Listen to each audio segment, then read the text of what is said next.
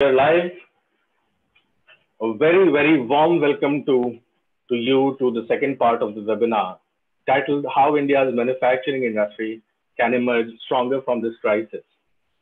Let me first say those three words that have come to mean more than they ever have in the last 100 years: happy to connect.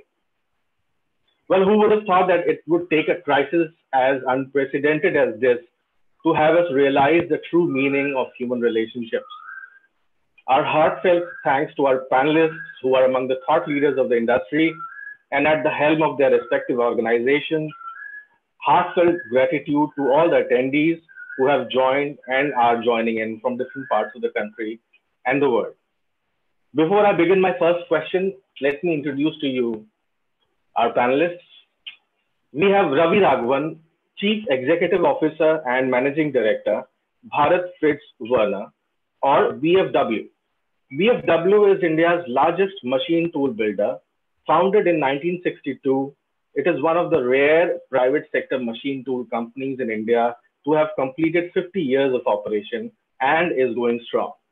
BFW builds machine tools vital for manufacturing operations across industries, from plastics to infrastructure to automotive and aerospace. An engineer with a management degree, Ravi has 25 years of experience in engineering and manufacturing.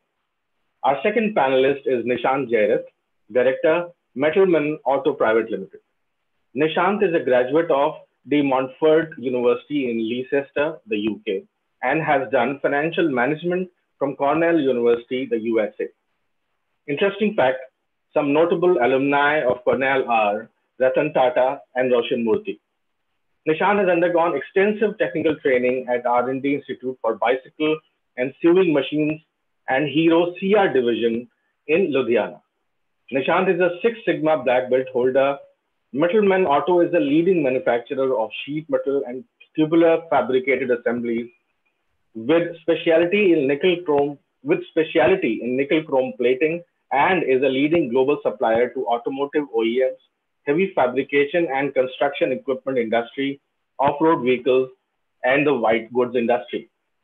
Among the attendees or the registrants, we have representations from senior officials from leading companies such as Mahapaus, Mitsubishi Electric, Carl Zeiss, Plastipeel, and Ace Micromatics.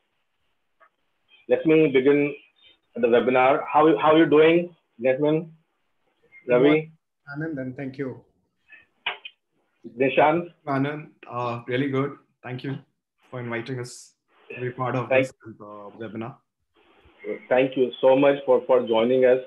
So Nishant, you're joining from the north, right? From Delhi.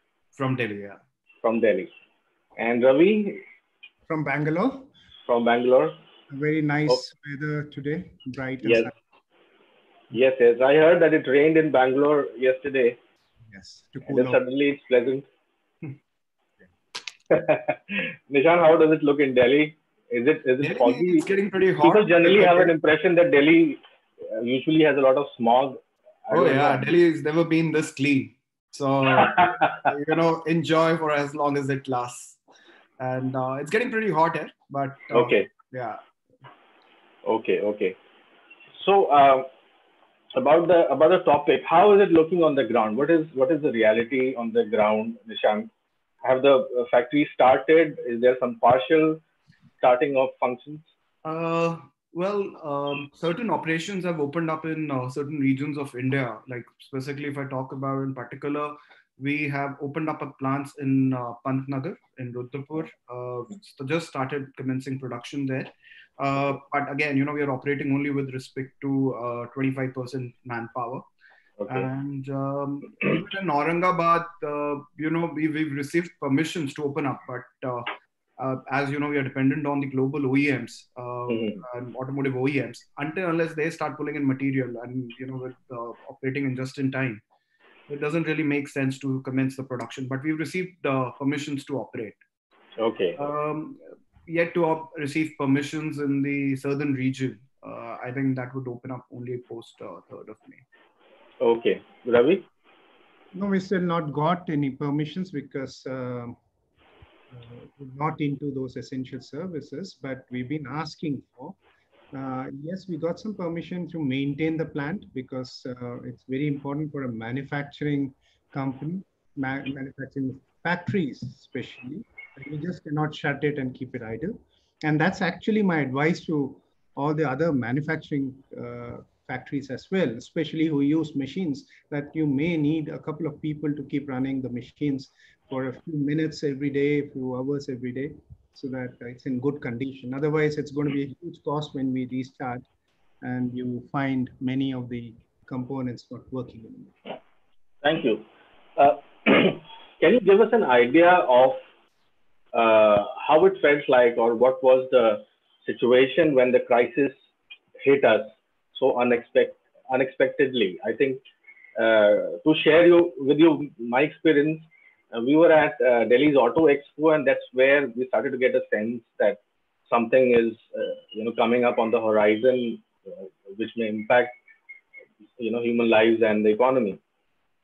What was the experience to you when it started, and how unexpected? Obviously, it was unexpected, but what happened in these last month and a half, 6 weeks, so to speak? Ravi?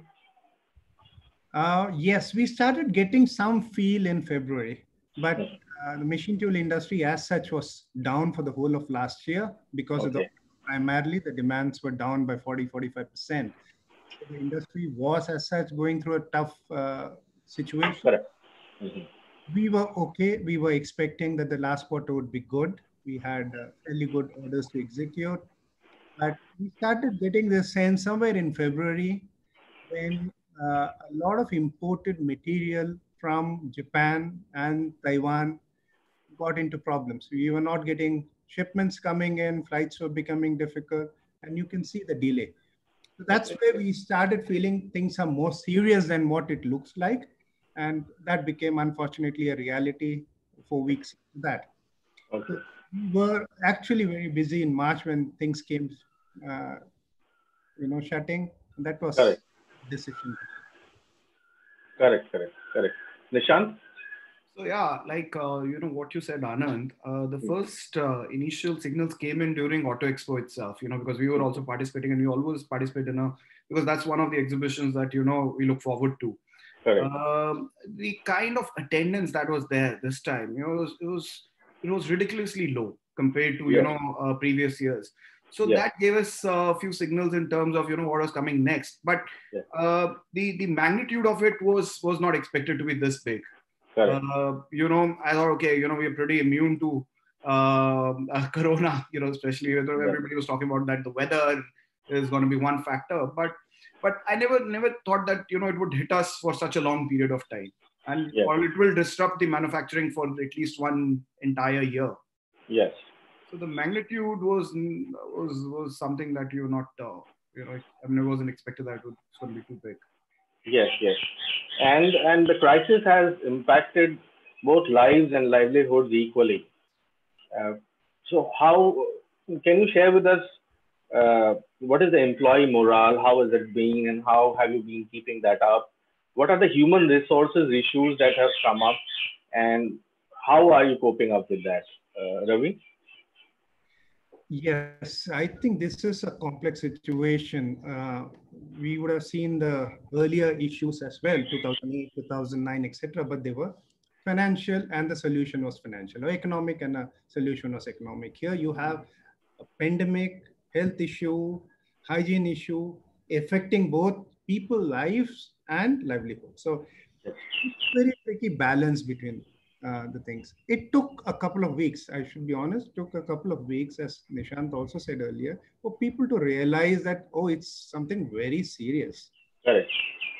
But I think people have understood now that it's not an issue of a week, month, but it's a long battle to be fought. And they're coming in terms of reality. But yes, honestly speaking, people are feeling insecure. Not only, I'm not talking about my company or industry, across the board, society, people are finding it difficult to readjust. A lot of people have adjusted, a lot have not, because we're interacting with people who have been able to adjust to such things and look ahead. But a lot of people have not been able to. It's going to be tough for a lot of people. So for us, for me particularly, biggest challenge is to keep the motivation up. That's my only focus. That how do you keep everybody around you, your employees, your people around you in the society, family, just keep them motivated. That's a sort of a single point agenda if I have in mind, because I believe everything will fall in place once that's in position, and that's Okay. for two. And for that, two things, looking at every aspect of safety for them. I mean, morally, one is legally doing whatever government wants us to do or things like that. So morally, whatever we think, I believe should be done, trying to do that. And I think the only solution for all that is communication, communication, communication. Never, I think that communication was so important. We Correct. all studied, we all knew it was an important element of management, life, everything. But never did I feel that much that it's such a critical thing.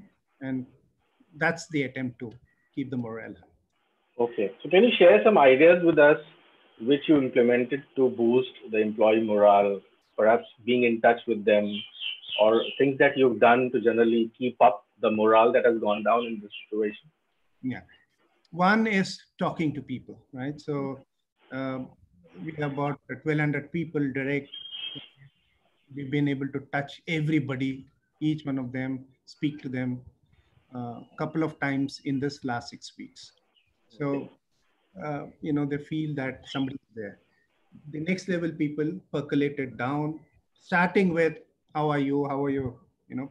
Everybody around you, because health concern is one thing. And then you go and talk anything general. Yes. But in a lot of talk, I mean, see, we are bombarded with all the negative thoughts around. So that's a Correct. reality that has to be there. But Correct. why again? We also become a journalist and talk about the number of deaths. So the tone of communication we're trying to do is speak some good things of life. There are a lot of Correct. good things still happening in life. Correct. Telling that it's the end of the world, telling that it's a new beginning that's going to come. It's a shadow, and every shadow has a light somewhere, and that's why you have that shadow. So making things a little bit more positive for them to feel good. That's the whole attempt, instead of bombarding them with newer things. But when we do that, we just broken it into many groups. And one of the tasks for them is to think of newer things, because here they're not distracted. Here they don't have the pressure of traffic, going to office, coming to office, time, etc. They're much freer in mind, think, and maybe some sparks come out of every of those people. Okay. The good part in that is people have adopted technology faster than I expected. That means that when we are pushed, we really want to do unlimited things. That's the potential of the mind, human mind. The second thing is great ideas have come in. So this has given me an opportunity to find many hidden leaders within my group, which Okay. people, they came up. Some are Yes. shy. Like we see Yes. some actors, actresses who are very shy, but when the camera is on, they're Yes. close, right? So those people that come out, and it's a very sign for us to have. Okay. So you are discovering new talents, and you're so right that this is times of crisis also bring out hidden potential in people, and that's actually what this webinar is about, to bring out the real potential that people and uh, industry stakeholders have not been focusing on so much as they should. So Nishant, share with us what the employee morale has been. How have you been boosting that and communicating with your people? Yeah, like what Ravi told about. I mean, said communication has played a very important role, and the sense of creating positivity around this communication, that has been the foremost important thing for us. And I think we are trying to convince people to accept that this is the new normal, right? And any change is difficult, right? So adapting to this new change is also very difficult for people to digest. We are, trying to send them various type of motivational videos and quotes and trying to, show them the positive side of it. And, we are trying to convince them that, with any kind of crisis comes the new opportunity for you to perform, like what Ravi also shared as a very good example in terms of, he's looking at ways to, find new talent. So this acts as an opportunity for them to showcase their, their capabilities to the top management. So it's not very different from what Ravi is doing. I think, just to add another point to this conversation is that I think this is the time when, we feel that we've reset ourselves, right? So this gives us an opportunity to revisit the drawing board, list down all the processes that we've been doing as an organization, go back to the strategy, work on the SWOT analysis, and then try to, work on your weaknesses primarily. Right. So that is what we've been trying to do with people, not only from the strategic aspect, but also from the people's aspect. We realize that training is one thing that we can, highly capitalize on. So that's what we've been doing, tying up with Udemy to provide free courses to our employees. So that those kind of activities what primarily what we've been doing, and we've been touching base with every single employee, using the technology. Every morning we are conducting morning meetings, and what another unique initiative we did was, we've somewhat made their family also part of this conversation, right? So we've tried to create, a social circle where the employee kids can also participate, with other kids, because, we don't want to feel them to feel lonely because they're not able to go out, play with their friends. So that is something unique what we are doing. That's an excellent. Ravi, you want to add to that? No, absolutely. A very, very interesting last point of involving the family as well, because two things I would say that I also discovered. I mean, it's a time where, you also leader. Normally, we say that when you become a leader, you are a lonely creature, right? Correct. This is also a time that, I could learn about myself. And two things I discovered. One is I thought I was fairly good in compassion, right? I was very compassionate. And I realized that there's a lot of ground to be covered still for me to do that. So that's my weakness that I discovered. The second was I never realized that society is such a big stakeholders. We all talk about it. We have learned about it in management. We practice it to an extent, but when it hits you, the real realization that society is such a big stakeholder in everything that you do. So that makes the whole purpose of your organization much more stronger. And hopefully all of us, when we come out of this, will be much stronger organizations, stronger people, stronger societies, because this realization is, it's a real feel that it's happening. Otherwise it becomes one part of the whole thing, right? Here you are not looking at many of the other stakeholders. This is a primary stakeholder, the people and the society. So I think these are two major realizations that come to us. Just to add to Nishant's point, we have shared a lot of books making people read, right? And it's been a good thing that the people's mind is occupied on certain constructive things than to listen to the news and involve interactions. Yes. Am I audible? Yes. Yeah. Okay. So, Ravi, you mentioned a very relevant point that as leaders, as a leader, one is lonely. And so that is my next question, that as leaders to your respective organizations, you are able to allay fears. You're able to provide some degree of comfort to people who work for you. But you also know the bigger storm that has been looming on the horizon, which is short-term and mid-term and long-term economic impact. And you're doing this dual role of providing empathy and compassion to your employees, and then conversing with industry bodies and people in policy circles as to what to do next, because nobody has any clue of where this is going to go. This dual role, I want, is where the next question is. That what are the midterm challenges that you feel as leaders we need to prioritize in order to address them? Perhaps it's a better environment where plants can be opened, maybe partially or completely, or better security to people who join, maybe some support from policymakers or authorities to provide security and a better conducive environment for the economy to open. I don't know. So what are the midterm challenges that we need to address, or the things that authorities need to do to get the economy back in gear? Nishant? I think the foremost thing that what we need to do as leaders, is to increase, resilience within our own organization. Okay. Right?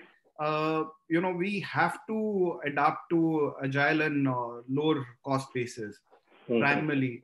And I think, we should look at ways to maximize, adaptation of digitization within the organization, whether it is to even connect with the customers. Like, of course, the traveling is out of question for next few months, but you still need to keep in touch with your customers. So, the adaptation of digitization is something that we need to look at in a more rapid and at a, reasonable cost. And another thing is that, we need to strongly work on having a policy framework within the organization to adapt risk management. If this can happen once, this can happen again. To prepare for, for future.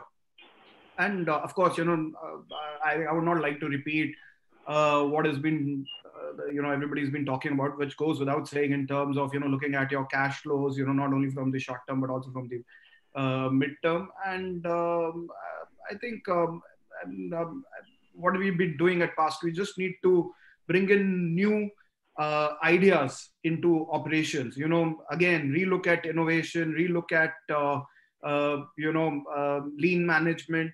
So these aspects, we have to start again, We've been looking at value stream mapping all our products. Wow. And trying to figure out where there is non-value added, not only from the process perspective, but also from the information perspective.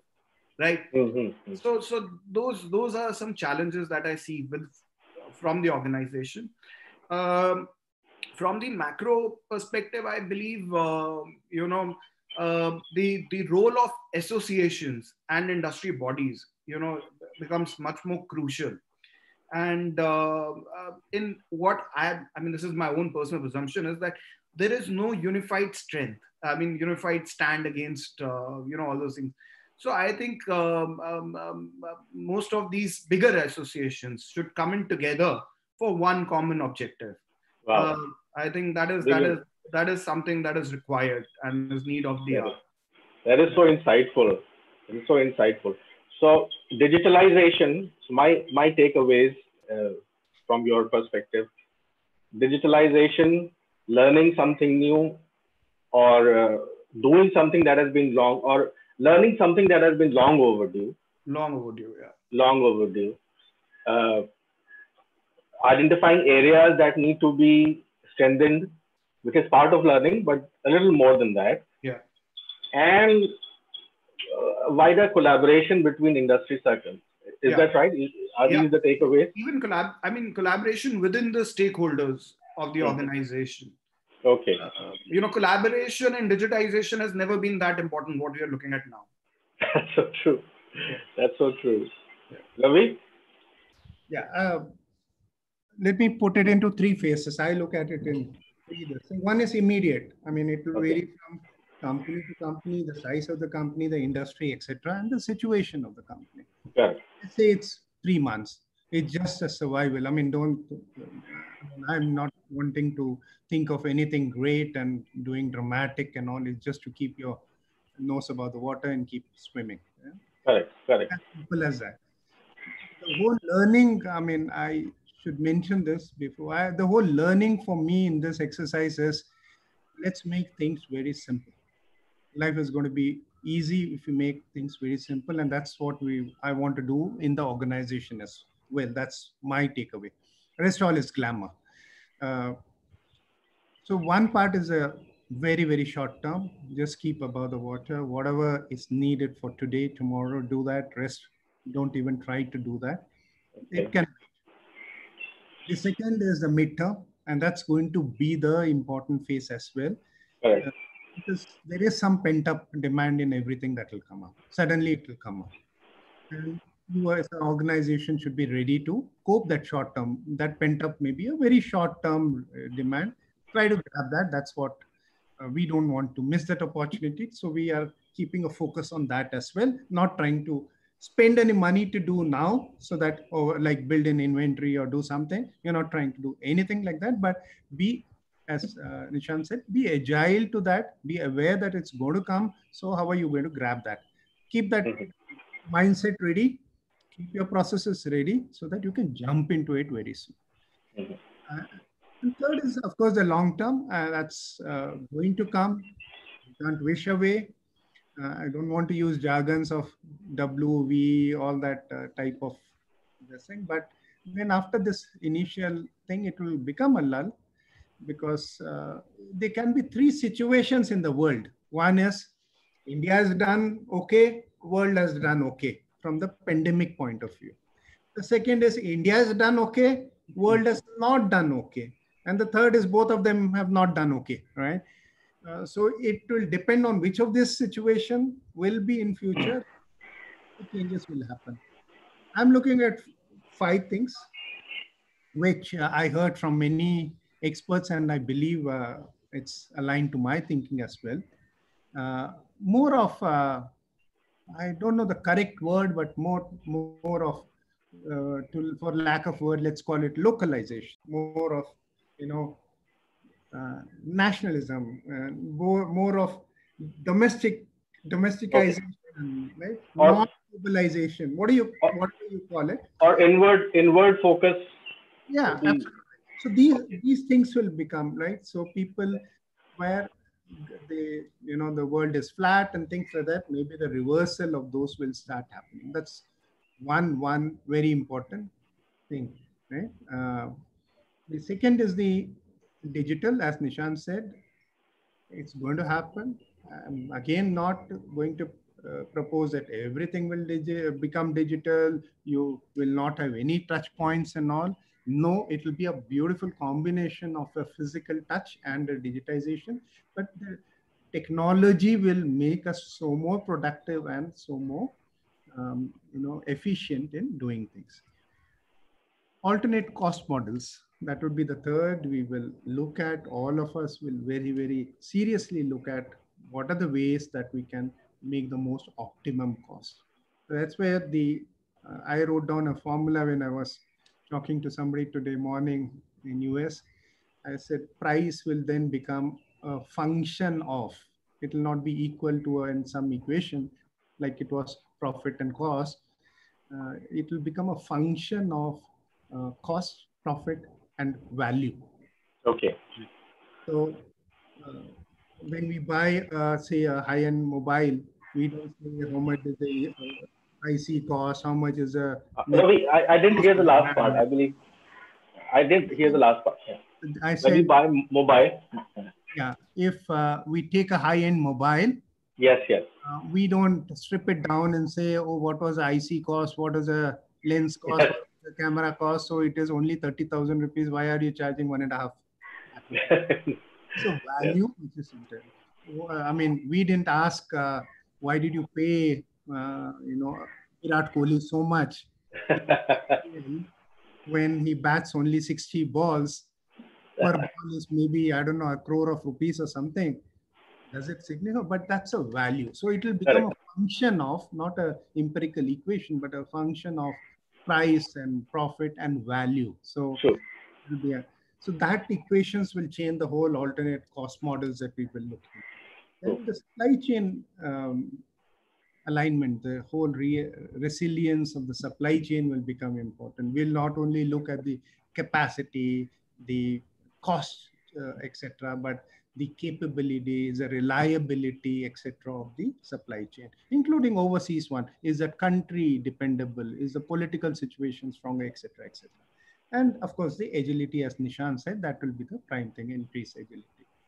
So these will be the long-term changes which will happen depending on how the situation goes. One of the three cases happens, the timelines will change for these. But these are, I believe, things that will happen. So just to recap, the 6 changes that you said would be long-term, correct? 5. One was inward focus, and the value imperative will pay more attention, or the value part will come into, or will be more prominent in the whole equation. And then agility and supply chain alignment. These are the 4. And the others were alternate cost models and digitization. Alternate cost models and digitization. Great, great. These are great takeaways. Now, questions are... Yes, Ravi. Yes. Arun Kumar of KPMG. So very nicely. Okay. Now questions have started to come in, and we have 2 more questions to cover among ourselves. So we'll try and give as much value on these 2 points. One is, now coming out of the immediate challenges that we have, can we talk about the main vulnerabilities that the manufacturing sector has been having, and the reason why Make in India could not take off the ground as it was expected? So my question simply to you gentlemen is that, do you feel the manufacturing industry was hit harder because of the deep vulnerabilities that it already has? And what are these vulnerabilities, if you could enumerate for us? Nishant? I think if you look at it in India, still most of our manufacturing is unorganized, right? Yes. It's primarily the unorganized sector. Now, I think if it tends to be much more organized, our resilience would increase to such kind of scenarios. What we by organized, sorry to intervene, but for my understanding, by organized you mean more organized companies, because 98% is MSME. I mean, just to give you an example, I belong to Ludhiana, right? I've been born and brought up in Ludhiana, spent most of my, adulthood in Ludhiana, right? On my even younger days in Ludhiana. That city is filled of so much of innovation, frugal engineering. The only thing is that there are lack of systems, right? Yeah. There are lack of customers there. Otherwise, that I mean Ravi would be, because he's into machine building, so he would have a much more better sense of it. But there is so much of creativity in that place. The only thing is that they do not have any kind of channel or way to showcase their this strength. So if we are able to work on that, I think there is no end to it. Indians are born entrepreneurs. You talk about Gujarat, right? Okay. We are filled with entrepreneurs. It's just that, how do you channelize all that energy, all that creativity into that one single pipe? Okay. And, I think that is something what Understood. Look at. Understood. Yeah. And that is a very positively oriented answer to a question. I can always look at the opportunity side of it. Yes. That's so. From a media perspective, the answer that a journalist would look for, that what is lacking. But I'm so glad you spun it in a very positive fashion. So that would be one. Jokes aside, but one is that how to better organize, or the lack of organization of the manufacturing industry per se is one vulnerability that we have in India. Or in simple terms, that the MSME sector and the unorganized sector comprises a large part of the manufacturing industry. That is a weakness Okay. Yeah. What are the other vulnerabilities because of which the sector was hit harder? I think it is, our dependency on the primarily, migrant labor, right? Yes. Yes.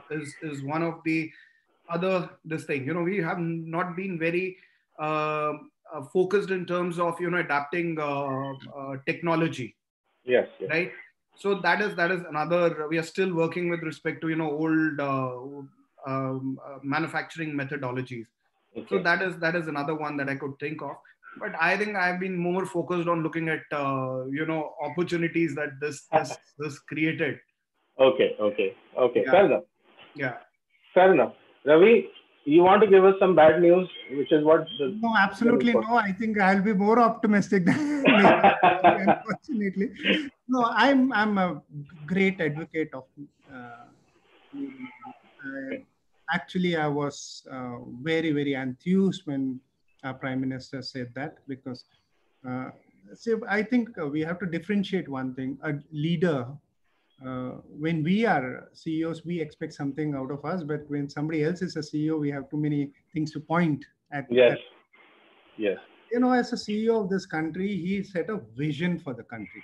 And I think he did a beautiful job of that, right? Okay. Okay. It is for us managers, as his managers, As his manager. to take it to the conclusion.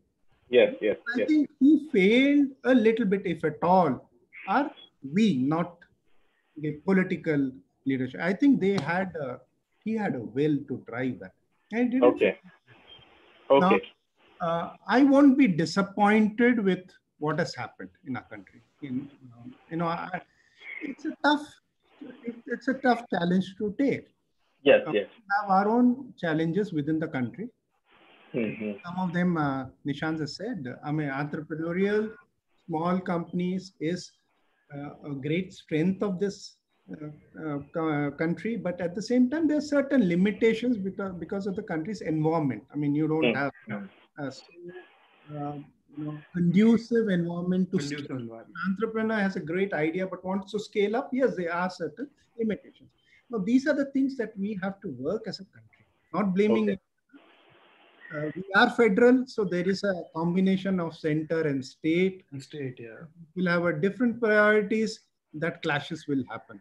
But I think people are getting aligned to that reality. Okay. Taken some time. Good, it has taken some time so that you thrash your issues in the beginning.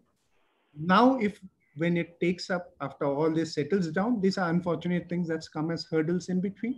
But once all this comes through, I think the speed of things happening will be much faster.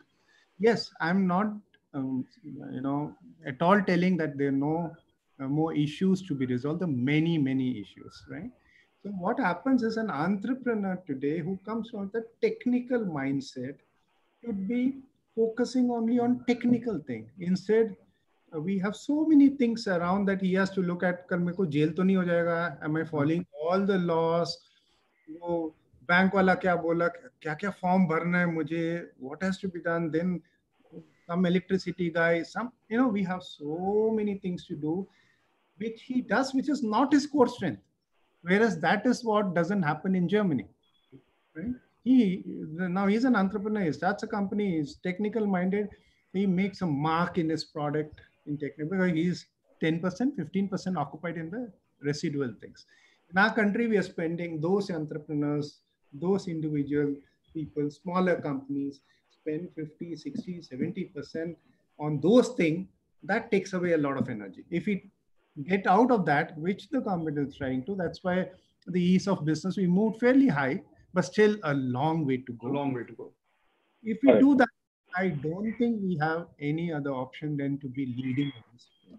Now, I believe that this is very, very critical for everybody of us to join hands with the government and do, because if we don't leave aside the economic issues, in the country, because of the demography and the size, we'll have social issues. Social issues, that's correct. We don't do. So it's so much important for us, for our next generation, to lead a great life, that we push manufacturing to become a 25% of our GDP, so that everybody is productively employed to do things. Correct, correct. Now, before we take the attendees' questions, one question that that we all think about is that of the global perspective. Now, manufacturing in India, as you know, constitutes about 18% of the GDP, 16 to 18%, um, and the other parts are agriculture and services. But from that perspective, it appears that manufacturing is not as significant or does not play such a significant role in India. But if you look at the global picture, you'll see that even the developed economies have the share of manufacturing to about this size only. I mean, the United States, and I have some data on this. The United States represents manufacturing represents 12% of the nation's output. In Japan, manufacturing is 19% of the country's GDP. China obviously has much more, being the manufacturing leader of the world or the factory of the world, at least till December, till which time we know what the data stood at that point of time, after which everything went topsy-turvy. But China has 27% of GDP share that goes to manufacturing, that comes from manufacturing. So point is that when you look at the global picture, we see that China, the United States, and Japan, they comprise 48% of the world's manufacturing output. And these are the top three manufacturing countries in the world. And then we have Germany, South Korea. Now, Germany contributes 7%, South Korea 4%, and India 3% to the world's manufacturing output. Now, considering the population that India has, 3% contribution to the world's manufacturing output. If you take it by per capita, India goes way down the list, despite having the same share of manufacturing that other developed countries have. So what is missing? Why India is not able to contribute to the global value chain, and what needs to be done that it does in the future? Ravi?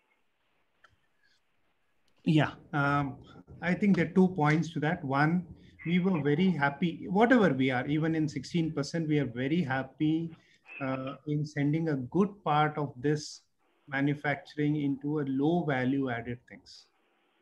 Right? You take 19% of Japan. Yes. So extremely high value added manufacturing. Yes. Yes. Had they had minerals, had they had mining, had they had all the other things, I think the whole manufacturing would have been much, much higher. Right? Yes, yes. Most countries are not spending in that. We are very happy in spending in that. That's an important part of economy. But then this gives us, when we have the basic raw materials to everything, actually our value addition should be much higher. Instead of exporting raw material and importing the finished good out of that raw material from some other country, can we use this raw material only for us to convert it into a much higher value added product? And when the value added product goes up, obviously your whole GDP value goes up, right? So that's the change one we should make. Okay. I believe that we have the strength of our people behind it. I don't think any other country has this great combination of the demography and the technical strength. If you take the number of people who are technically skilled in our country, is much, much higher than any other country in the world. So if you just, it's a question of putting all that into collective working and the collective objective of the country. As you said, it's the per capita is very, very less. Per capita value addition or in manufacturing is absolutely decimal. And that's why we have to do that. So somewhere we're getting lost into very quick fix things. Let's take the IT part. It's just to digress a little bit. And that's not the mistake we should do in manufacturing. Just do a service, just do something which is low value added, but can scale up very high. And then suddenly your valuations go up and you're very happy. Did we make a great product and then take the value much higher? Or we just want to be some, app creator and not adding a value to that, right? That mistake we should not do in manufacturing. Otherwise, we'll be a semi-trading manufacturing economy. Do a little bit, charge screw, you put it into that and then say that, yeah, I'm now exporting. Yes, the value will go up, but can we add value to that product?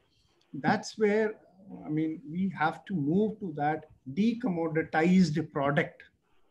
If at all we have to challenge, say, a China in whatever partial levels we have to do, we cannot be in a commoditized thing, what somebody did, and then try to challenge. It's going to be very difficult. The easier path will be to decommoditized product and add value to that and do that. Right? That's my Great. most That's important. great.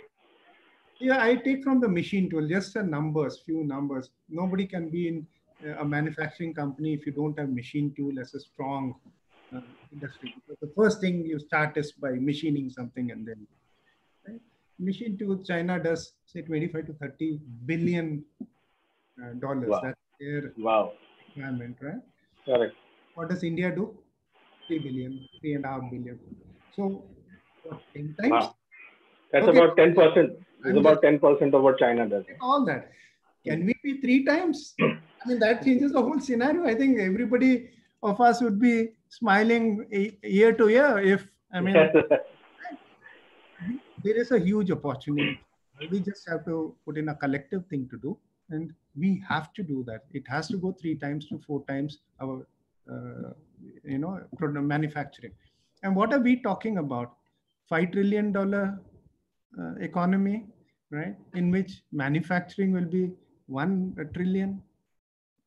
It's 2.5 times. We have to do that. If we don't do that, I think we'll not use our collective intellect of this country. You're mute. Aanand, you're mute. Aanand, you're mute. Yeah. Thank you, Ravi. That's very insightful and helpful. Sorry, just a second. Yeah. So Nishant, one is why India's manufacturing output is so low from a global perspective. It is at about 3%, even after 70 years of independence. Why do we lag behind so much from a global perspective, and what can be done to bring this contribution up? See, just taking cue from what Ravi said, I think, in India, if we are able to have an amalgamation of service industry and the manufacturing industry, when I say service industry, let me put it from the technology perspective, IT from that perspective. If we are able to have an amalgamation of the same and just not have the service part, what Ravi was referring with respect to service of the machinery. I'm talking from the service industry perspective, in terms of the IT. Correct. If you're able to have an amalgamation of both, I think, it can be a win-win situation for India. Okay. Right? In India, we are not able to capitalize on this. We're not able to create a bridge between both the two aspects. Whereas, US has been doing it.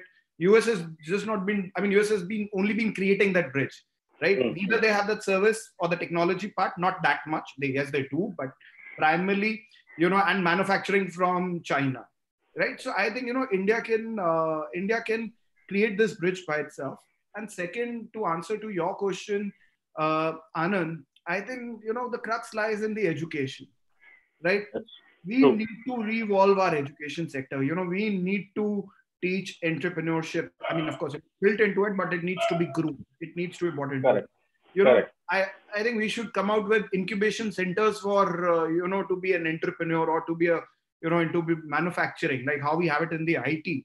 But I think, those kind of incubation centers are required for manufacturing. I think if we are able to do that, nothing is there to hold us back.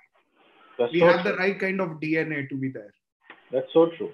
And intellectual property leadership that comes from innovation, and you so rightly pointed out. See, even in this situation, I don't know if it is related to the subject, but it is important that when it comes to PPE or making vaccines or coming up with new drugs, obviously India has, is one of the largest manufacturers when you already have a vaccine or when you already have a drug. But in order to come up with that idea or test, so the innovation environment in India is sorely lacking, which you so rightly pointed out. Do you have anything to say on this part, that how manufacturing in India could step up to the challenge of coming up with new solutions to address this crisis, like PPE and vaccines and drugs? See, Nishant, you have any view on that? yeah, I mean, I'm no expert when it comes to health or medical, but I can share certain examples what is happening in the automotive space. Like, Okay. for us, ACMA is a constituent body for all the auto components manufacturers. So they have created something like this, what they call it as suction. And I think, if I'm not mistaken, I think it's already in existence in the machine tool industry. So we just need to push that concept. We just need to create those as incubation centers, right? I mean, they are there, but they are just there in the form of, brick and building. We need to re-energize them. And I think, and better tie-ups with premier institutions like IITs, and linking them not to these, to large scale industry, but linking them with these small and medium sized industries. I think that can create magic. Great, great. Ravi? Yeah, one thing is we have to really use the power of the youth. Yeah? We have a different thinking of people. Now, what we are trying to do in our organization, because also a very old experience organization, one of the, we have chief engineers who have 35, 40 years experience, the builders of this, country's machine tool industry. Now, you cannot lose the knowledge out of those people. They're gems, right? So we just trying to do something called the matchmaking of the gems of skill and the stars of youth. Right? Now, this has to work very well, because you have a great set of people in the younger this thing who can grasp things faster, but here are a set of people who have all the knowledge and experience that has to be pushed into these people. So that's the bridge we are trying to. The faster we are able to do that, the results would be much faster. Now, the great opportunity for the manufacturing industry, Nishant said, is the combination of IT and OT. I mean, IT and operational understanding, right? The shop floor thing. Correct. Technology in the shop floor and machines. How do you make them the smart machines today? So the whole IT is there. It's not only a casting and a mechanical thing into it. Now, that's where the industry is moving. The faster we move that difference we can create as a country, because I don't think any other country in the world has that much of IT, OT strength, because we learned a lot. The automobile people learned from the Japanese and things like that. We have a great ecosystem in the automobile. Correct. So it's getting translated to other people like the machine tool people, etc. So we're learning that OT part very well. IT is our strength. We learn mathematics from the beginning. Every Indian is so strong in mathematics. If you mix this, the smartness in every product that we make, correct, a differentiator for the country. And we are seeing some real successes in that. Right? We're really seeing some successes in that. Where, if there was a machine tool builder from Europe dominating for last 20 years, 30 years, everybody in the world would buy only his machine, swear by his machine. We as a new entrant have been able to take away 90% of that person's market with the machine and buy people who are sub 40. Right? So it's just that we have to give them the space to do that. Speed is an issue that we will have to fight in our country. If we are able to do that, I think we can make the difference, because time is going to be an essence. If let it go and let the country miss this generation, I think the next generation of the advanced country will be much smarter than us. And great. Thank you, Ravi.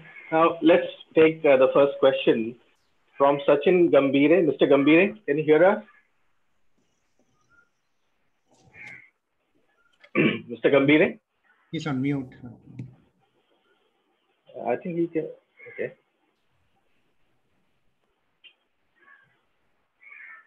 Hello. Mr. Gambhire, can you hear us? Yeah, hello. Yeah. I can hear you all. Good morning. Good morning. Good morning. Yeah. So you represent, Hello. yes, we can hear you, Sachin. You're audible. Yeah, can you hear me? Good morning, all, and thank you for the interesting session. I'm logged in quite late, maybe 5 minutes. I was delayed, but I hope I did not miss the conversation in the beginning. So, thank you for arranging this session and very interactive sessions. I'm just going through since last 50 minutes altogether. Sachin, I I believe guess you one question. represent Trumpf India, right? Hello. Yeah, I'm associated with Trump India. Okay. I'm taking care of business marketing over here. Okay. Okay. Yep. Where have you joined us from? So we are all connected. I joined just 5 minutes late. As in which part of the country? Which part of the country?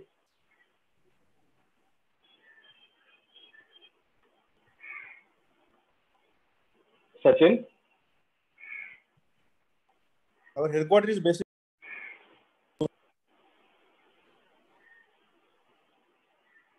Okay. There is some connection issue over there. Sachin, can you hear us? I can hear you all very clearly. Very clearly.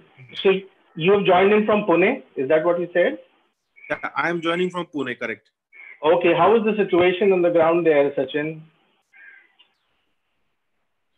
Pune and Pimpri Chinchwad, basically it is totally in red zone, and we are not allowed to move out of the homes as particularly. And what we hear from the local news, what is being published today is the lockdown may be extended after 3rd May till end of May. That is what the news is coming today morning. Okay. After I woke up, I saw some on the local channels and also some subscription that I made to the newspaper over here. Mm-hmm. So news are flashing that there was a committee from central government that came to Pune and Mumbai to survey the situation what is over here. Okay. And it is predicted that may end after 3rd of May till May end. That is what the news started flashing today. Okay. Okay. Okay. So I believe there was some partial relief from the government that some units can open in the rural areas. I guess that will not be applicable to Pune, right? Given that it's a red zone. Yeah, it is not happening because the industrial areas which were under Gram Panchayat, they were given some reliefs. But when you apply for the permissions to the local authorities, there are a lot of norms or a lot of regulations they put forward. So when I discuss with our customers also who are into Gram Panchayat zone for surrounding PCMC, so what they say, it is better to keep employees at home and wait for the lockdown to get over officially from the local authorities rather than applying for the permits and making people to travel all the way to company. And because there are a lot of restrictions given by the authority, and it is very difficult to manage when people actually starts operating on the shop floor. So that is how the feedbacks coming from our customers as well. That's very for helpful. Example, yes, thank you. Yes. Please go on. Yes. Yeah, because just one example. Suppose any of the manufacturing facility starts operating with suppose 20%, or unfortunately someone spits in the factory area, then that is also one of the point that the factory manager may be lodged with FIR or something like that. So it is better to stay at home and not to risk the life of the people. That is what the decisions the companies are taking and waiting for lockdown to get over officially. Correct. And that's a very tricky thing. Because though the manufacturer... That company officials will be held liable for this. And I believe the government has come out with a clarification that is not the right interpretation, but the order is little ambiguous on that front, which is creating some kind of an issue for plants to open up, right? Exactly, because though the plants are in Gram Panchayat zone, but most of the workforce, those operate there, those are basically from city or maybe the part of PCMC or Pune jurisdiction. So there are a lot of travel restrictions that the people even can't go out of their homes and kind of a thing. So that is again another challenge for manufacturing facilities to start the operation. So as of now, it is almost 95% of the industries are still closed. Maybe the essential goods and essential commodities, those are only operating up to 5% of. If you look at Chakan, or if you look at surrounding like Talega, or some kind of on the Nagar road over there, only 5% of the companies are operating. Almost 90% are kind of closed till now. Okay. Thank you, Sachin. Thank you. That's very helpful, what you shared. Your question, Sachin, if you want to ask any other question, I think you asked a China question, which is more a macro question. Yeah, if you want to ask anything more immediate that is concerning you, you can also ask that question.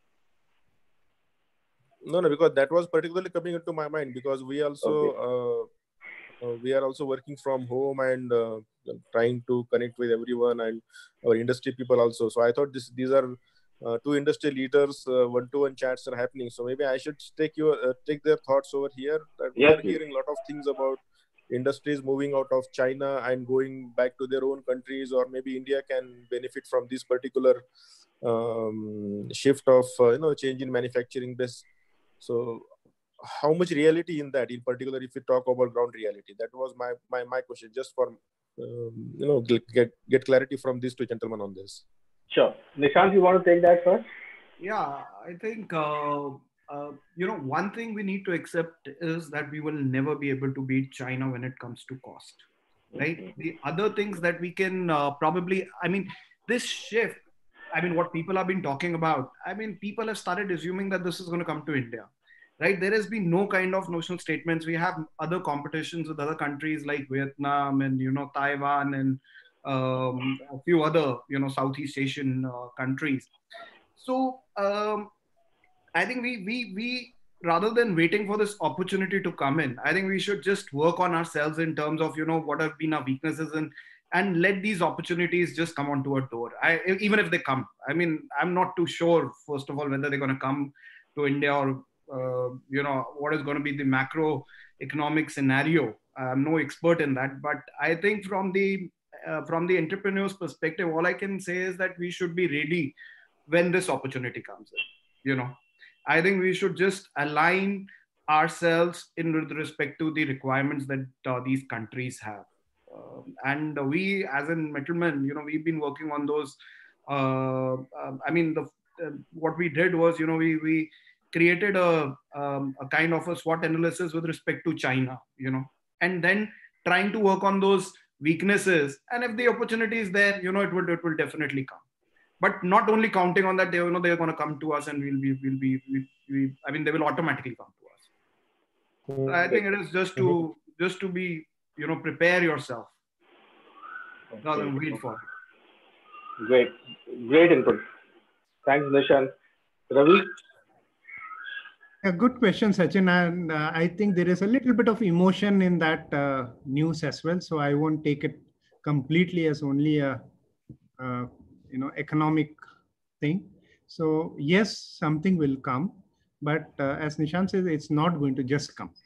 Right? We have to do something. Then the chances of that opportunity is there. Now to get that, we will also have to do a lot of effort from the government side, from us as company size, and only it will come to us.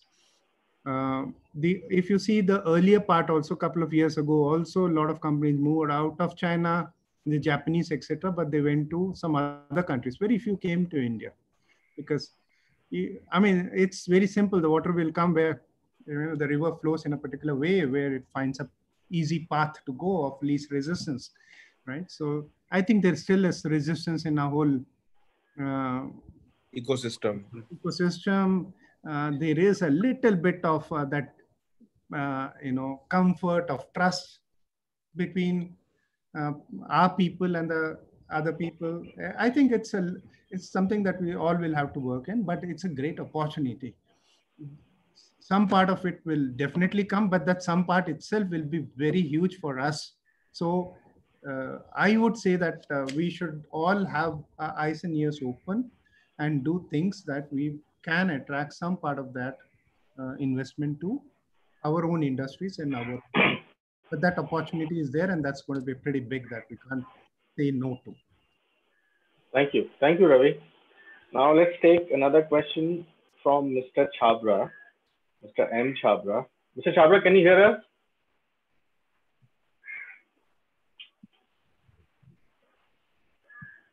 Unmute. Mr. Chabra? Just a second. Hello. Yes, Mr. Chabra, how are you? I am good. Thank you. How are you guys? Very good, very good. Where are you calling from? I'm basically calling from Faridabad, right next to Faridabad. Which company? ONS Engineers. We are basically ONS. traders for Taiwanese brands, a lot of Taiwanese machine tools. So that's how it is. Okay. So what's the situation in Faridabad and what's happening with the organization that you work with? Right now, Faridabad, within Haryana, Faridabad is in red zone as of right now. But as a whole, Haryana has been doing pretty well overall. We have seen a lot of recoveries here. Shops are being opened up again after last night's ruling. So Yes. we are definitely looking at a brighter side and hoping that, very soon we'll get better permissions to open up our units, because some of our clients have already opened up, which are enlisted in the essential services.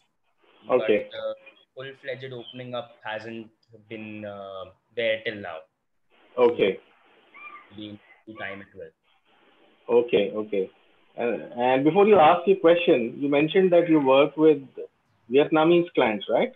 Taiwanese clients. Yes. So one question that Sachin asked before this was about China and the factories are moving out of there. So have you seen any movement because of the trade war before this crisis struck? Sorry, as of right now, we haven't seen any movement as such, particularly that is going to affect us as such, because most of our input comes out from Taiwan. So we are not dealing with China as such. Plus, with China, we don't know what kind of emotion we'll be seeing after this all ends, with respect to how people will perceive China once it all goes back to normal. So we really can't say as of right now, if there is any movement or not. But I think a lot of orders that could go to China have been going to other countries because of the trade war before and now because of the crisis. Could that be a possibility?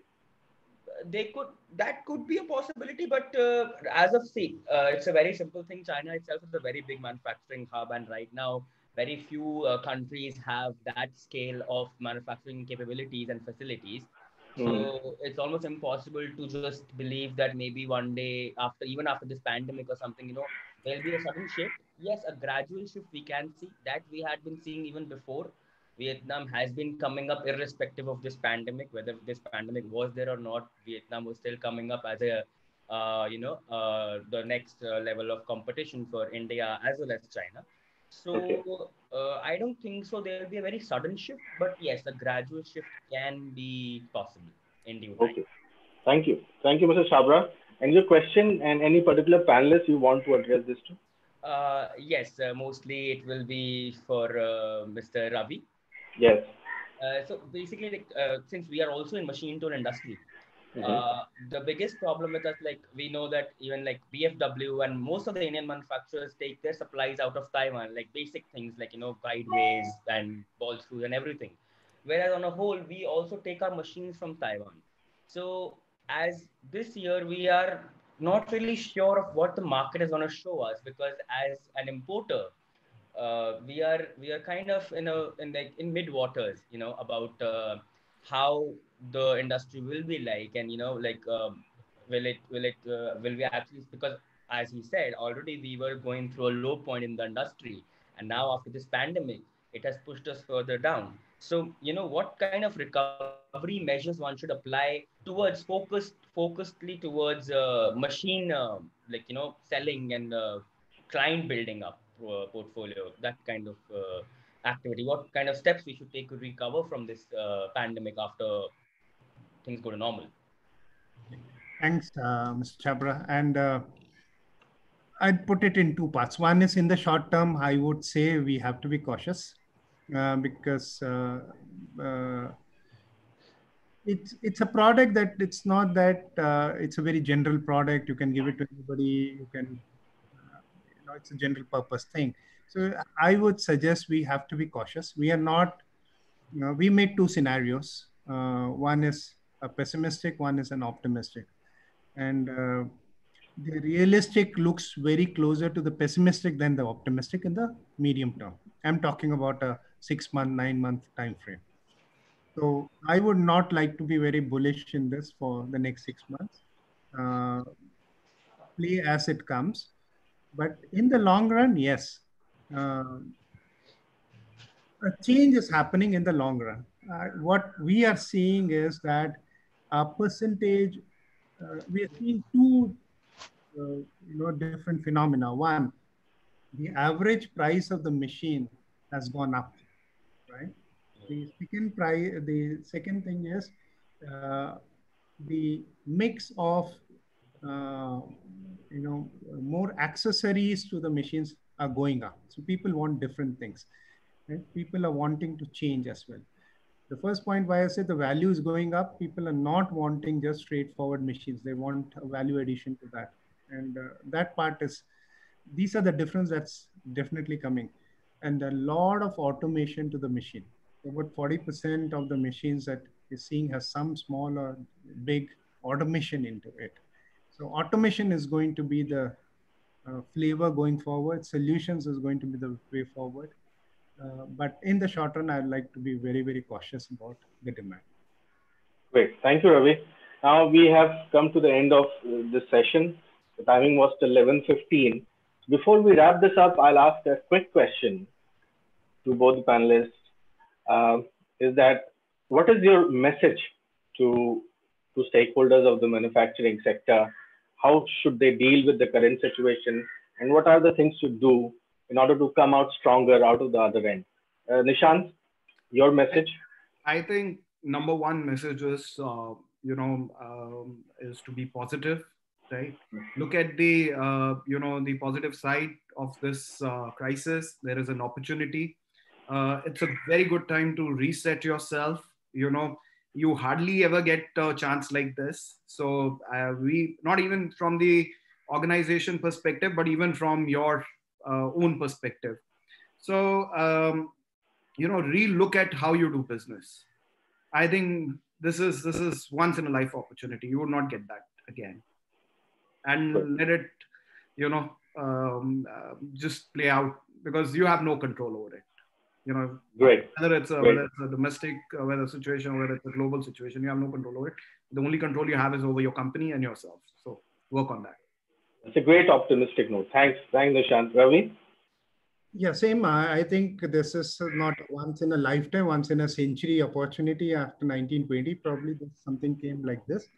And maybe one generation didn't get such opportunity. We are fortunate to see something like this, which I won't say fortunate in that sense, but from a different perspective, that let's make use of it. We'll be all wasting this chance if we don't make a difference for ourselves and the organization.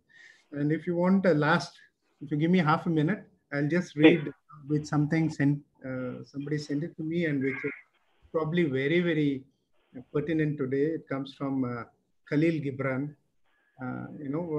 What he says is, when the river goes, it takes a very tedious path, going through the rocks, hitting the rocks, falling down, hitting the trees, etc. It takes a very tough and a tedious path. But when it comes closer to the ocean, it has a huge ocean in front of it, right? Now, that's where we are in that crux. We have taken all that tough. Maybe another 1 month, we will take a lot of hits, falling through, getting through that. But we have that ocean in front of us, and once we get into that, you have a huge so that's the opportunity in front of us. What a lovely thought. Thank you, Ravi. What a lovely thought and expression. An ocean of opportunity awaits us after this period. Thank you so much. And that is just the perfect sentiment to end this session with. My heartfelt thanks to both the panelists, to the attendees who have joined us from different parts of the country and given us their valued time. There are some questions that have gone unanswered. I'll send them to the respective panelists and send them back their responses. We do this every week on Saturday, so you can join us the next week also with your questions. Thank you so much, ladies and gentlemen. Stay home, stay safe. See you again. Thank you so much. Thank you. Thank you. Thank you. Thank you, Ravi. Thank you, Anand. Thank you. Thank you, everyone.